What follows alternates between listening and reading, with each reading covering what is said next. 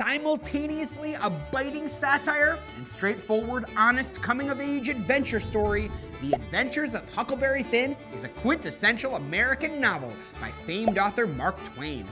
Exploring the horrors of slavery, the complexities of race and identity, and the foibles of organized religion, protagonist Huck Finn encounters and processes the intricacies of America during the intense pre-Civil War period in which the novel takes place.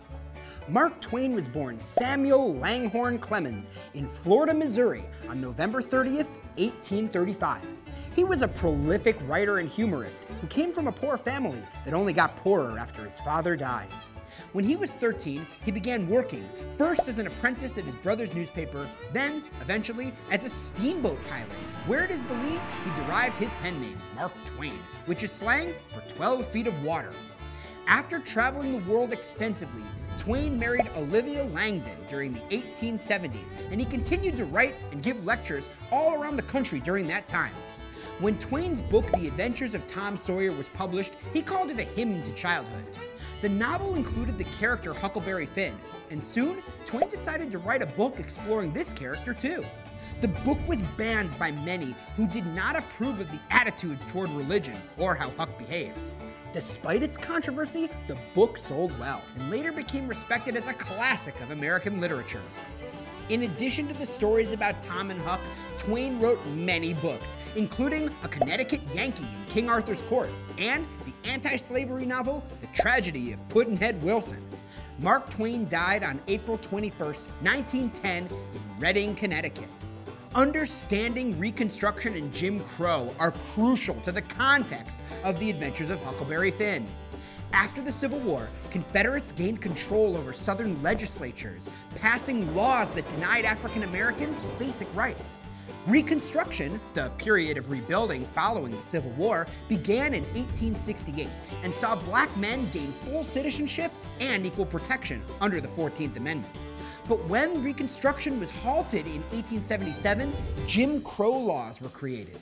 Fueled by racist Southern white fears that blacks were taking away employment opportunities, these laws overturned fundamental aspects of the Civil Rights Act. In 1896, with the passing of Plessy versus Ferguson, separate but equal laws were passed all throughout the South that made racial segregation legal. African Americans' opportunities for education and employment were severely limited, and all throughout the late 19th and early 20th centuries, the NAACP reports that 2,500 or more African Americans were kidnapped, tortured, and murdered by mobs like the KKK without the protection of states that dramatically favored the rights of whites. Also representative of the times is the frequent use of the N-word in The Adventures of Huckleberry Finn. The word was not initially used as a racial slur, but had already acquired its connotation as one by Twain's day. And the constant use of the term all throughout the text from every different character had some contemporary audiences seeing the work as racist and insisting on banning it. Parallels between fact and fiction are key to the novel too. The overlaps between author Mark Twain's life and the novel are many. Locations throughout the South are renamed and repurposed for the novel, and Huckleberry Finn himself is modeled in part after a childhood friend of Twain's. But the parallels between Huck's and Twain's views on slavery are more striking. Twain had grown up believing slavery was a morally acceptable institution, but he grew to bitterly hate it and was incredibly progressive and forward-thinking for his time. As for the plot, in the introduction, we meet Huckleberry Finn, a kind-hearted but generally uneducated teen being raised by his caretakers, the widow Douglas and her sister, Miss Watson, who try to civilize him, mostly through teaching him manners and religious morality. And while he respects them, he rejects their teachings. The Adventures of Huckleberry Finn is actually a spin-off of Mark Twain's book, The Adventures of Tom Sawyer, and the two novels intersect at the onset here. Tom suggests Huck join his gang of thieves and potential killers, but Huck thirsts for real independence and adventure, not just imaginative, childish games full of silliness and pretend whimsy. During the rising action, Huck's father, Pap, shows up to leech off his son's money, using it to drink excessively and cause trouble all over town. He abuses his son and eventually kidnaps him, locking him in an isolated cabin. Huck fakes his own death, escapes to Jackson's Island, where he finds Jim, a runaway slave that belonged to his aunt, and the two adventure together down the Mississippi River, going on adventures that see them split up accidentally, reunite, and rendezvous with two morally unscrupulous con men posing as a king and duke. The king and duke invade the raft and enlist Huck and Jim in their various schemes. When things go badly for them, which they always do, they sell Jim. Huck decides to break his friend free, realizing that slavery is truly wrong. He heads to the home of the man holding Jim, and it turns out he's family to Huck's close friend, Tom Sawyer, who arrives to turn the tone of the novel into more of a slapstick comedy. After many wacky escapades, the climax sees Tom and Huck free Jim, but during the falling action, Tom reveals he's been shot during the dramatic escape. Jim tends to him while Huck seeks out a doctor. Jim is recaptured and brought back to his captors chained up. However, during the resolution, readers learn that Jim has been free for a long time. Tom knew this all along, but he wanted to have a silly adventure.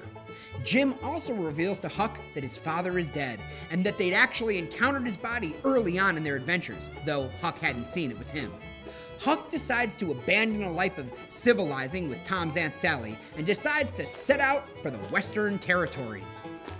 The most important symbols in the Adventures of Huckleberry Finn, the raft Huck and Jim ride, the Mississippi River itself, and even Jim, the slave searching for freedom, who represents humanity and goodness in the face of generally accepted unjust institutions, all stand for more powerful themes.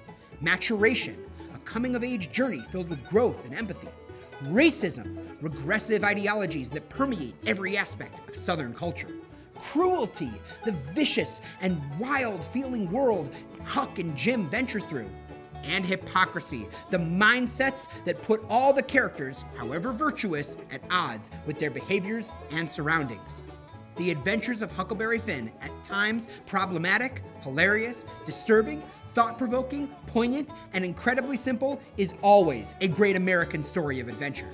It's a journey not just through the South, which author Mark Twain picks at with razor-sharp wit, but one of growing up, developing true morality, and understanding America itself. For better and for worse, it's a novel that still resonates today as a classic text exploring the American experience.